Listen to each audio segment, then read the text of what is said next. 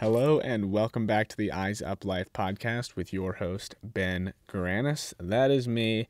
Eyes Up started as a 7,000-mile bike ride that I did solo around the United States to raise awareness for distracted driving. Along the way, I met hundreds of people, spoke to tons of people about distracted driving, their own experiences, as well as digital wellness and what it means to live eyes up. And along the way, I became really committed to this cause. And now I'm focused on spreading the message and hopefully making our roads safer in the most impactful way that I can. Immediately after finishing the ride in September of last year, I set out on a road trip to interview 21 athletes who are sponsored by Maxxis tires. So I partnered up with Maxxis. They helped connect me to these amazing people, and they sat down with me for about an hour, shared their story, and we just talked. And these are the full conversations that I had with these folks. To get a shorter glimpse of the conversation in a video format, check out the video and all of the videos that have been released so far on my Instagram page, Eyes Up Ride. They're also available on the Maxxis Tires YouTube page. This week we have a brother pair, Cody and Hunter Miller. They are from Texas. I met them in Texas.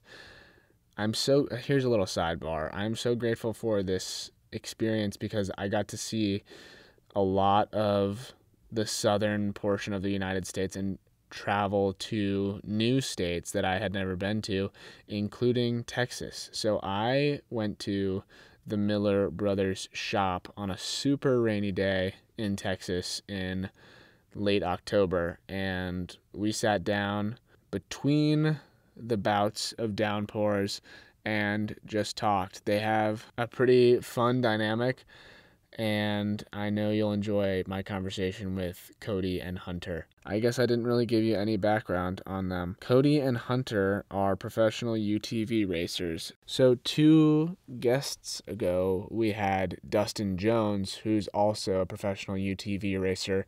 They often compete against Dustin and often sweep the podium between the 3 of them. So find someplace comfy to sit down or do something fun while you're listening to this, my conversation with Cody and Hunter Miller. Enjoy, and we'll talk to you at the end.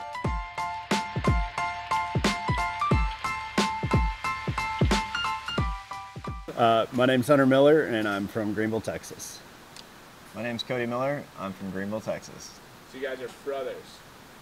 Yeah, we're brothers. We've been racing. Choice. Yeah, we've been racing against each other our whole lives, and we like to think that part of the reason for our success is that we always had competition. We had competition 100% of the time, whether we were practicing or racing. We've always been our closest competitors. It seems like we can't, neither one can quite outrun the other for any given period of time. So usually I'll win a championship and then he'll win the same championship the next year, or vice versa, and it's just back and forth nonstop. Who's older?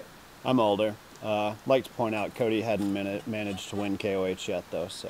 And what's KOH for? For everybody that doesn't know, KOH is King of the Hammers. It's our biggest race on our calendar every year. Runs from the end of January to the beginning of February. It's all the big guys. It's their main focus. So I haven't won KOH yet, but last year I did finish second. And how did you finish? No, you didn't. I got second. You got like 15th. Shit. Yeah. So I haven't won KOH yet, but I'd like or to even point done out very that, good. So. I did finish the 4,400 race in 8th place this year. And how did you finish? I didn't. Oh. Nobody remembers that, though. So explain to me and to everyone who doesn't know what sort of racing you do, what you race, and what that's like. So Cody and I both race a Can-Am X3 side by side. So they're basically production-based off-road vehicles that start in stock form as just kind of a sport recreation vehicle for the average person. We take them and we modify them a little bit and turn them into full-blown race cars. So those are like what's behind you, right? Yep, that's exactly right. Got it. Cool. Yep. So, and if you could just walk me through both of your careers, like how did you get into the power sport world, and did you know that you wanted to one day be a UTV racer? No, we didn't. We didn't ever think we were gonna end up racing UTVs when we first started because they didn't exist.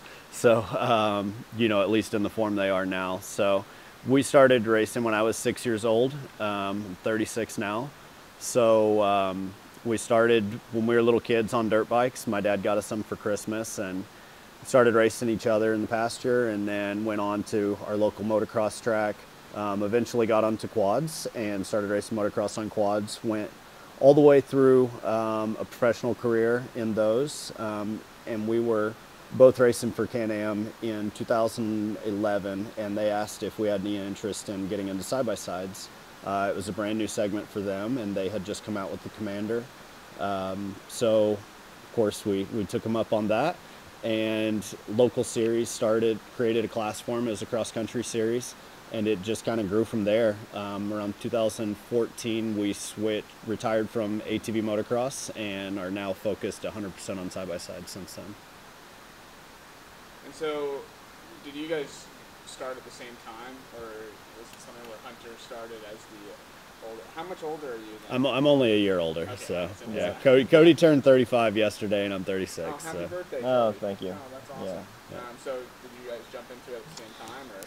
Yeah, we pretty much jumped into racing at the same time. We were always competing against one another. We both started out on small four-wheelers, like 200cc two-strokes, and competed in that. And before we were even old enough, we switched over to like 250 full-size ATVs, and it looked like just a helmet riding around on the track because we were so small.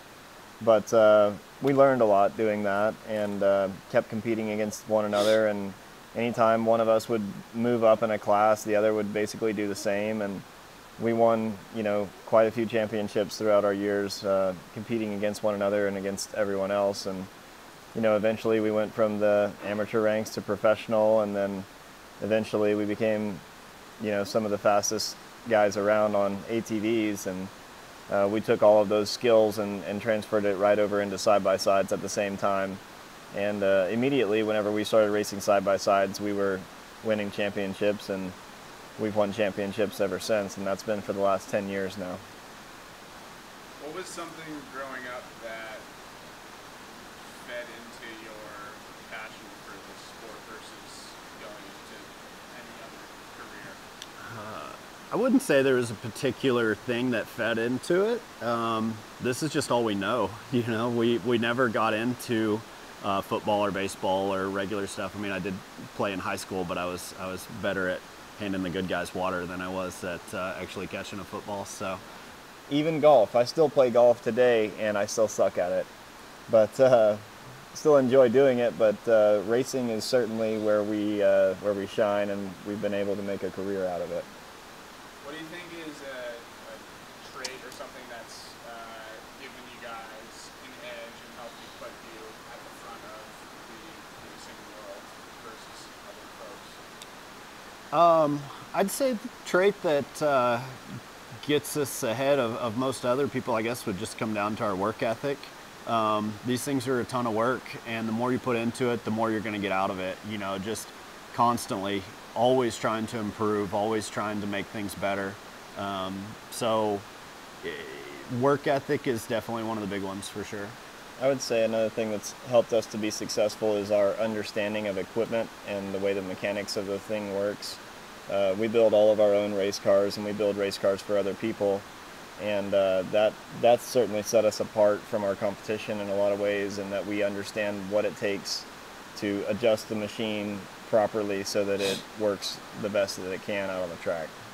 How did you learn all that? Pretty much everything is self-taught. When we first started, my dad worked on our stuff a little bit, but from the time we were very young, he always made us work on our own equipment, and you learn to respect it a lot more when you're the one that has to fix it as well. So You know, it just evolved over time, you know, like any job, I guess. The more you do it, the more you learn and the more experience you have.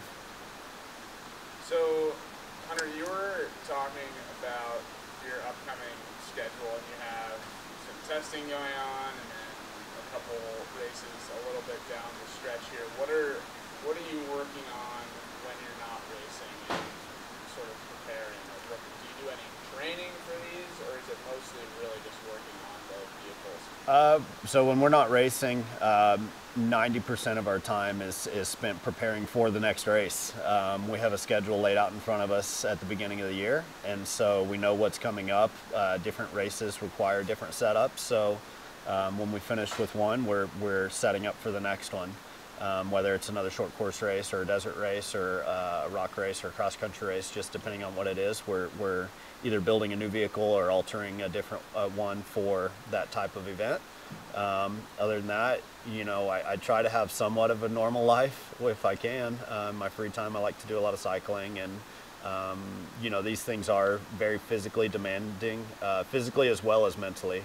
I would almost say mentally more so than physically, but you've got to keep fairly fit in order to be at 100% for the entire duration of the race. I mean, some races last upwards of 12 hours, so when you're out there that long, of course it wears you down. So the more physically tired you get, the more mentally tired you get, and leads to mistakes and crashes and things like that. All right, so do some cycling when you can. How about you, Cody? What do you like to do when you're not working on or preparing for a race? In my free time, my dad's kind of hitting his golden years, and we spend a good bit of time offshore fishing. We travel out there probably a dozen times a year. We go out, you know, 50, 60, 100 miles offshore, and we get to be the captain and the guide and everything all at once, and we usually bring back boatloads of fish, and we have a great time doing it. You know, we're just kind of making memories and enjoying life and enjoying being outdoors. You know, I also like to hunt and stuff a little bit as well. Certainly just enjoy being in the outdoors. Where do you guys go fishing? Or We go to the Gulf of Mexico. It's our closest, you know, part of the ocean that we can get to. Sometimes we go down to Venice, Louisiana, which is like the very tip of the boot where the Mississippi dumps into the ocean. And if we're not there, then we go down to like Port O'Connor or Port Aransas. You know, those different areas down there. It's still about a 6-hour drive for us, but you know, the fishing's good, and we certainly enjoy it. And then you spend a good portion of the year on the road traveling for various races and events. So what's that like, getting to travel together? Who comes with you? What's that whole process like? We don't actually travel together. Typically, you know, our series schedules, our season starts late January and it runs through all the way through December pretty much. So we're constantly racing. We're fortunate that a lot of the stuff we do throughout the year is relatively close, within a couple hours. But a lot of the bigger races, he drives all the stuff out there and I hop on an airplane because, but not just for fun, but I also help manage our family glass business. So as much time as I can spend here working, the better. And so there's really no point in both of us sitting in front seat of a motorhome driving across the country. So tell me what comes to mind when you hear distracted driving. Cars crashing into each other. For me, distracted driving is something I see all the time because I'm driving around a rig that's 80 feet long, and you know, it's a semi truck and it doesn't slow down very fast. So I always have to give myself a lot of room between me and the traffic in front of me, so that if something happens, you know, I can avoid it or slow down in time. And certainly I just cringe every time I see someone in a passenger vehicle that just is right on the butt end of somebody in front of them and swerving in and out of traffic. You know, it's just an accident waiting to happen. How about for you, Hunter? Yeah, same thing. I mean, you know, smartphones are such an awesome thing because we have so much access to information, but you also even catch yourself, like, everybody is completely addicted to them, you know. Every second that it's not in their hand, it seems like they just want to grab it and look at it, you know, for almost no reason. And that transfers over to when people are driving down the road. You know, you see people that are constantly just kind of in and out. They look like they're drunk, and you get up beside them and you can see, even though you can't see their phone, they're just staring down at it. And, you know, obviously it's dangerous and scary, and you sit there and you're just getting pissed off watching them, you know, cut you off and cut other people off. And then you get up there and see that and you're like, oh, makes sense, you know? What do you guys think is I mean, it's a huge issue and one that I think we're all guilty of in one form or another, being distracted, not necessarily texting while driving, but there's, I mean, an increasing number of things in our cars and vehicles that can distract us, like touchscreens and everything like that. So it doesn't seem like it's trending in a direction that's going to make it easier for us to be distraction free. So what is there something that you think might solve the problem or move us in a more positive direction? You know, as scary as it seems to have self-driving vehicles, it also seems like that might be safer than what we're dealing with right now, you know. Right now, yeah, people are operating the vehicles, but they're only operating it at probably 20%, you know, because the other 80% of the time is sitting there going back and forth between their phone and the road. You know, they probably spend, you know, 3 or 4 seconds looking at their phone and then a half a second looking at the road. So, you know, that's one thing I think that could help, possibly. Another one would be just a little bit of self-control on everybody's part, but that's a lot easier said than done. Yeah, I think you're right about self-driving cars. That'll probably eliminate a lot of issues. They're quite a bit down the road, I imagine, given how things are right now. What about in the meantime? What would you say to someone who, like Cody, you've seen tons of people from your truck as you're driving who are driving distracted. What would you say to them to try to get them to realize the consequences of what they're doing? One of my bigger pet peeves whenever people are driving is that the passing lane is for passing. And now it seems that 90% of the people just want to drive in the passing lane because they feel like that's the faster lane, and then it ends up just as all the traffic being in the passing lane, and then there's just a few slower paced vehicles over here on the slow lane, but they're not getting passed by all of these people over here because they've built such a train of vehicles in the passing lane that no one can even move down the highway. You know, people don't get over. You know, you're supposed to pass the person in the slow lane and then get over and allow that passing lane to be open, but no one does that anymore. Now it's just bumper to bumper traffic in the fast lane and hardly anyone over there in the slow lane where they should be. And that's a big problem. I mean, a lot of the people that get irritated and start having road rage is because they can't make passes on the highway. You know, they want to go down the road faster than the person in the slow lane, but they can't because of all the people stacked up in the fast lane that aren't paying attention. Right. I think you definitely didn't answer the question, though.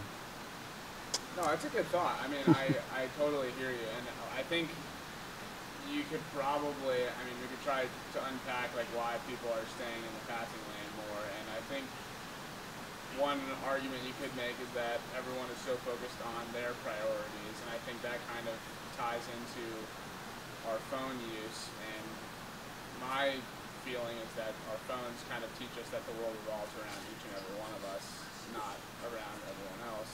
So maybe there's a shift in where people's heads are at. I mean, No, absolutely, and a lot of that has to do with social media. You know, everybody, all they care about is how many likes they get on their photo, you know, so maybe they'll post something, and even driving down the road, they're just constantly opening it up to see how many people approved of what they had to show the world, you know, and so it just feeds into that addiction of having to have your phone in your hand at all time, and, you know, that includes driving down the highway. Well, yeah, so let's talk about each of your uses of social media to promote your careers. Like how big of a role does it play, and what's that like?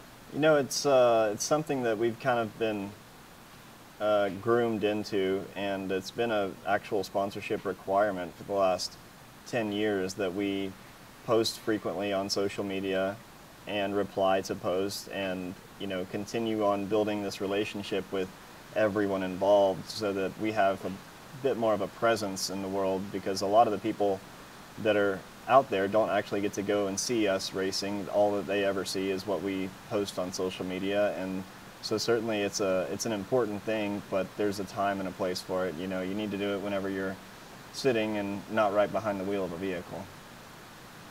How often do you guys post, and how, like, in your everyday life, how much are you actually on, like, engaging with social media? You know, I'm engaging with it every single day. I get tons and tons of private messages, and you know, just asking questions about side-by-sides and mechanical questions and technical questions, and I really enjoy helping people.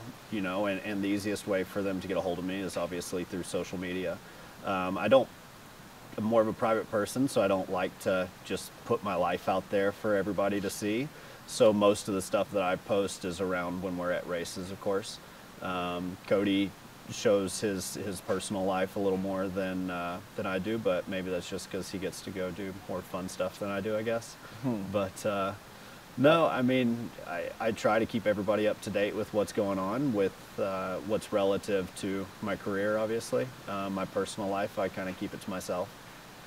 I post just about daily, especially on like the storyline, because people like to keep up with it, you know, and the more stuff that I'm able to put out there just on daily life around the shop or whatever we're doing, if I see something that's interesting to me, I'll pick up my phone and film it and put up a 10 or 15 second video of something, whether it's funny or interesting or challenging or whatever it may be, so that people kind of have a reference for who I am and what I'm doing, and it allows them to stay more engaged in our racing platform and what we do. You know, it just puts us in front of the audience.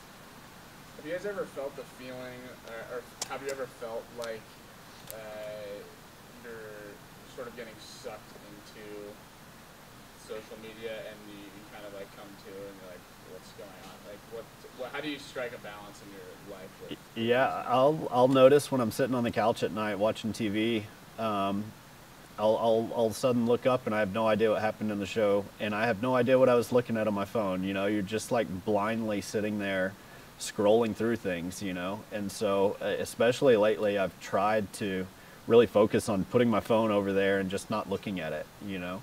I remember when I was growing up, and we didn't even hardly have cell phones, and definitely not smartphones. You know, that wasn't until I was maybe a freshman in college when those first iPhone came out. You know, and going back to a time when you don't have all that stuff is kind of crazy to think about because you're so used to it now. But, you know, when we go out to King of the Hammers, for example, there's no cell phone service out there whatsoever. There's, you know, during the race, there's a little bit of Wi-Fi, but for the most part, you're completely disconnected from the rest of the world. And at first, you feel a little bit panicky, but within a couple hours, or especially within a day, man, it's like such a big weight is lifted off your shoulder because you're not just constantly thinking about it. You know, you forget about it pretty fast. How about with being on the road generally? Like, what's your approach to your phone in the car? And if you see a notification come through, what's the... For me, I don't have my phone set to send any notifications unless it's a text message or a phone call. I just feel like it's a little bit of an invasion of my privacy to have constant dings and pops and bells and whistles going off. If I'm in the vehicle, usually my phone's set on some music, and it's always just a standard shuffle of songs that I like, and you know, I just let it sit there and play music, and I look at what's in front of me. Yeah, same thing.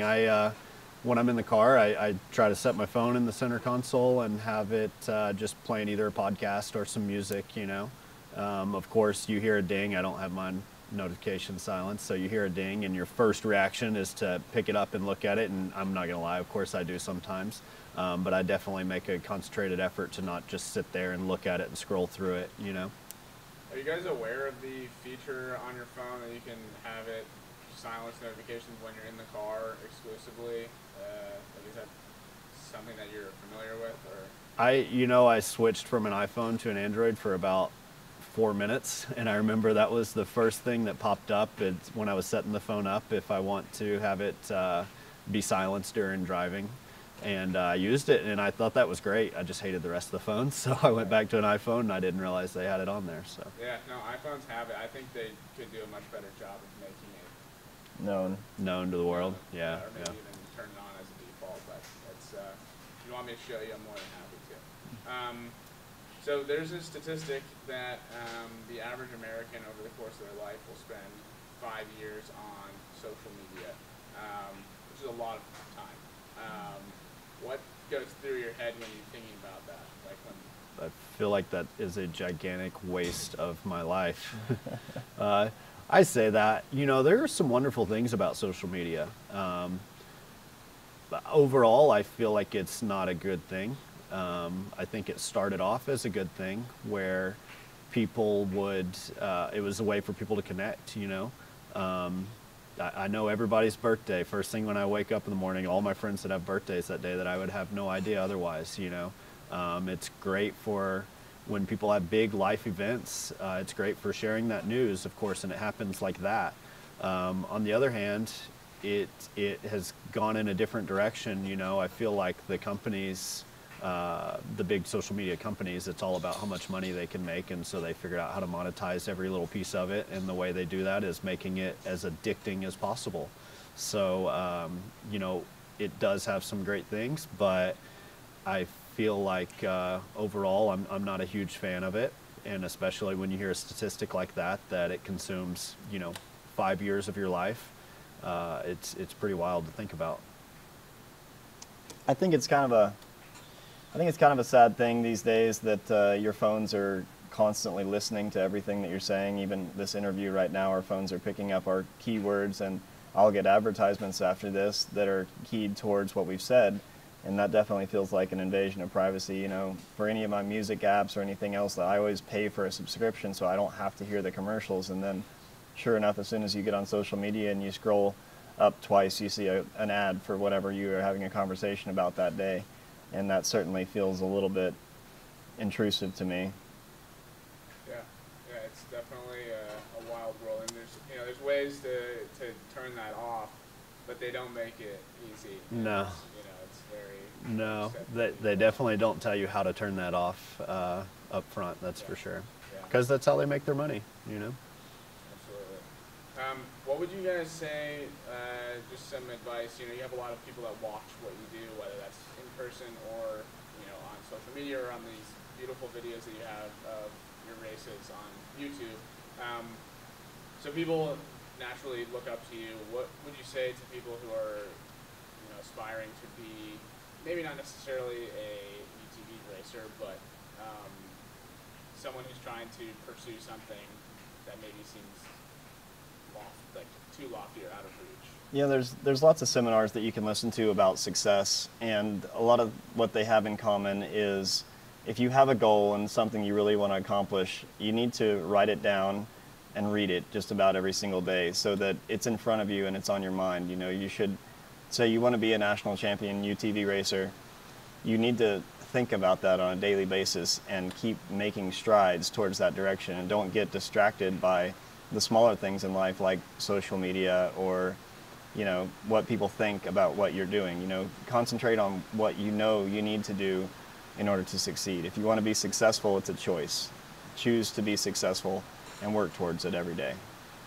Yeah, and I would agree with that, and set a huge goal like becoming a national champion UTV racer. I mean, there's so many things you have to accomplish below that, So I would say taking a big main goal like that and focusing on it, but also thinking about it and breaking it down into smaller steps and creating, smaller sub-goals that you just click off the box one by one. It's just like building these race cars behind us.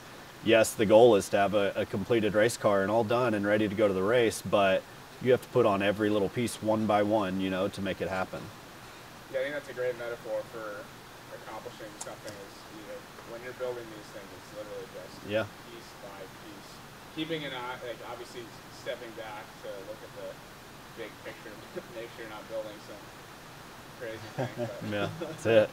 Yeah, certainly small steps are what's required to be successful. You can't just wake up one day and have everything accomplished that you need. You have to take it and break it down and just keep putting one foot in front of the other. If you want to be successful, just chip away at it every day. What was the hardest thing for you guys getting to where you are now? If you can pin it on one thing, how did you get through that? Yeah, that's a good question. I'd say one of the toughest things I've had to deal with over my career is back when I was racing motocross. I had a ton of injuries, and they weren't small. I've broken my legs 4 times, and every time I would, it was not just a small fracture. It was a major break with surgery. My femur and both tib and fib with rods and pins and screws and everything. So I had a lot of setbacks and a lot of thoughts of, is this worth it? And, when those thoughts start creeping in and a couple hours later, it's like all I can think about is getting back to it, So definitely that was one of the bigger challenges I've ever had to face is just injury after injury after injury and trying to come back from that. Before we go to you, Cody, those are huge injuries to experience, and obviously continuing to race, you had that risk again. What trumped the risk for you in your head? I don't know that after I was healed I ever thought about the risk of, oh, this can happen again, Of course it did happen again, but it seems like every time when I would recover, it was just out of my head, It kind of goes back to, we've been doing this so long, it's what we know, It's just who we are. So you broke both of your legs multiple times? Or? Yeah, so when I was 15 and let's see. It was 01, so I was, maybe 15. And we were having a race out here, and it was a 2-day race, and I don't remember why I was riding, but I was. And I was riding a buddy's 4-wheeler that he wanted me to check out because he had just built it. And we had a step-up jump over there, and I came over the top of the jump and landed. One of our guys was on a tractor just prepping the track, and I came over the jump and landed right in the bucket of the tractor. Crushed my jaw and luckily broke my leg, and that was it, but the bucket hit me right there. So, if it was that much lower, it'd have been no more head. So, I got care flighted out of that. So that was a pretty long recovery. I had 2 pins that were sticking out of the bone. So it wasn't like getting them removed, was just the doctor grabbed them with pliers and pulled them out. So I healed up from that, which took about 5 months, and went to the first national race, and I was in the B class at the time, and I won that race and came back, and we did a local race the next weekend and had a bike problem on the face of a jump and just landed so hard that it broke my tibia and fibia again, but in a different spot. It broke it here the first time and then down here the second time. So I had 2 plates put in, and that was healing pretty good. And then that got a staph infection. So I had to have an IV to my heart, and that I had to get this antibiotic in like every 4 hours for, I think it was like 2 or 3 months. And so that was nearly a year recovery because of the staph, and having to have surgery again, get the hardware removed, or part of the hardware removed. And so got past that, and that was in 02, and I raced in 03 and 04, and had 2 really good seasons. In 05, at the second national, I crashed in the start and broke my opposite tibia and fibia, and had to have a rod put in that. And I didn't want to start racing again. Like, I pretty much missed that season. So at the end of the season, I had the rod taken out because you don't want to break your leg again with it in there, or it could be really, really bad. So that was 05. Then 06, Cody moved up to pro, and I was racing Pro-Am still. And at the second or third round, Cody crashed and broke his femur. Well, we came home, and 2 weeks later, I went to Maryland by myself, pretty much. I had one buddy with me, and I broke my femur up there. So I was in the and when I did, I got compartment syndrome in my leg, and so they had to do a fasciotomy, and I had to get blood transfusions and all that stuff. And I was up there in the hospital up there for like almost 2 weeks, and yeah, that was four really big ones for sure. Wow. Yeah, over the course of 4 years. So. I think if you were thinking about the risks after doing that, you wouldn't have done it ever again. Yeah, maybe so. Motocross was a whole lot more dangerous than the side-by-side racing we do now. So Yeah, one of the things we really, really appreciate about racing the cars that we do now is that we're somewhat safe in comparison to what we used to be. Yeah. Your biggest risk in these is like fire. Yeah. But I mean, we build them, very safe, so that, What was the question we were leading up towards? So it was what was the hard, a big challenge for you as you moved up in your career, and how you got through it? Honestly, for me, one of the bigger challenges is a little different from Hunter. Trying to stay focused on racing as opposed to getting caught up in like social life, staying out all night and partying and doing things that all of my friends were doing. I always had to somewhat have a curfew for myself and focus on staying focused during the day and not getting distracted at night so that I would not be worth a dang the next day. Trying to stay away from that nightlife, has always been a bit of a challenge for me, but kind of learned to have a healthy balance, and it taught me a lot about self-respect and ways to enjoy my life and enjoy social gatherings and stuff, but not to get so distracted that I would turn myself into a worthless pile of doo-doo at the end of the day. It's always been a challenge, but it's something that's taught me a lot about self-respect and staying goal-oriented. I'm sure you're grateful that you took that route then. Yeah. Going down there.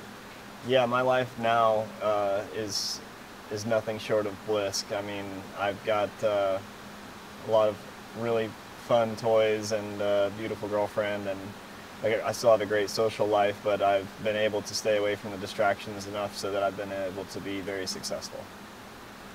Sweet. I'm glad for both of you that you've gotten to this point. What's something that you're excited about in the next 6 months to a year? So our biggest event of the year is always, or it has been for the last 4 years, this King of the Hammers event. And currently all the race cars that are behind me are vehicles that we're building for that race. And certainly that's our Super Bowl of the year, and we're always excited to get to go out and do that and to climb up this ladder that we have to do each year to prepare for it. There's always new challenges, and we're always trying to progress, so we have to kind of push the envelope and do things that no one else is doing in order to be successful at it. In the UTV race, we're pretty comfortable with being successful in that, but there's another event that we do, which is the 4400 race in the unlimited class, and we're putting our side-by-sides up against full-blown $500,000 to $1 million trucks that are 3 or 4 times the horsepower that we have, and they're unlimited. It's an unlimited class. So in order for us to take these semi-production vehicles and go out there and compete against an unlimited budget open class vehicle, takes a lot of pushing the envelope for what the vehicle can do, and we have to constantly figure out ways to make the cars better and perform as well as some of these machines that are on a whole different playing field. Yeah, definitely. King of the Hammers coming up. That's what we've been working for. I mean, we've been working 6-7 days a week since March, getting ready for it. So a lot of effort all the way from building the chassis up to now assembling the cars and just planning and organizing and getting ready for it. It's obviously a ton of work, but it's very fulfilling, and we look forward to it every year. How are you guys feeling going into it? Confident? Yeah, sure. No, we always feel confident going in because, all we're doing is building upon what we have done and been successful with in the years past, and trying to improve every year. This year for the 4400 race, we're debuting some all new vehicles that we designed with the help of some of our sponsors, and we're really excited to get out there and start testing those and see how we stack up. Cool. Well, I'm excited for you guys. Are you going another cool video, you think? I hope so. We'll see. Yeah, I'm not sure if Can-Am is going to do a video like what they did last year, but certainly we will have our own production going on of daily videos that are coming out, sort of showing and sharing our experience at the King of the Hammers. How do we follow that? If you go to our YouTube channel and subscribe, you can check out, we're going to be uploading videos constantly throughout our experience before and after KOH, and you know, throughout the year, even in all of the other events as well. You know, we constantly put up what we try and make somewhat entertaining videos that are not just about racing, but also about the daily life and the struggles and the real things that have to happen behind the scenes. Yeah, and definitely, obviously, our Facebook and Instagram as well, mainly Instagram. We try to keep everybody up to date on there. One last question. What's your favorite part about living in Greenville, Texas? My favorite part about living here in this part of Texas is that we all live on the same property here. We have our race shop, we have our glass shop, my brother has his house, and right next door I have my house, and my parents live here as well. So it's really just quite a homey feeling whenever we're here, and it definitely feels like, you know, anytime we travel to other places, it's enjoyable, it's nice to get away, but it's always dying to get back home and have that home atmosphere. Yeah, definitely. We have a pretty nice little setup here, and we're out in the country away from most people, and but it's not a far drive to town either, so just kind of have our own little oasis here that we really enjoy. Sweet. Well, thank you guys for sitting down and chatting. It was awesome. Yeah, Appreciate no problem. Yeah, you bet. Thanks for driving all the way from Massachusetts to come talk to us. Cody and Hunter, what a duo, huh? Hope you had fun listening to that conversation. I know I had a good time talking to them. It was totally wild. Every time I talk about the different people that I interviewed, I'm just brought back to the physical location where I met them and how varied all of these places are. I met Cody and Hunter at their shop, which was, they live on this giant property in Texas, and I drove down a really long driveway. They had built ponds all around the place, and kind of a sweeping road to get to their big shop that they had just built, an absolutely beautiful building right next to their family's glass business, and just a really kind of homey vibe, and especially on a rainy day, that was welcome. So anyways, that is Cody and Hunter. If you enjoyed this episode, make sure to subscribe to the Eyes Up Life podcast. Leave it a review if you liked it. Give some feedback if you have some feedback. I always appreciate that. And also be sure to follow Eyes Up Ride on Instagram for updates. Check out the video with Cody and Hunter that just came out a couple days ago. That is on my Instagram page, as well as the Maxxis Tires YouTube page, which is just Maxxis Tires. We still have a handful of episodes left in the series, so in 2 weeks, we'll be blessed with the presence of Jason Weigandt, who was the very first interview in the series. I met him in one of the Carolinas, I think North Carolina. Anyways, that is in 2 weeks. Hope you can wait that long. We'll see you then. Thanks for listening today. Be safe. Oh, and make sure you turn on the driving focus feature on your phone. If you don't know how to do it, head to eyesupride.com/resources. It is a no-brainer and an easy way to save lives by turning off those pesky notifications while you're in the car and tempting you to take your eyes off the road when that is the only thing that matters. Focusing on the road ahead. Speaking of the road ahead, there's only 2 weeks until the next episode. We'll talk to you then. Thanks for listening. Bye-bye.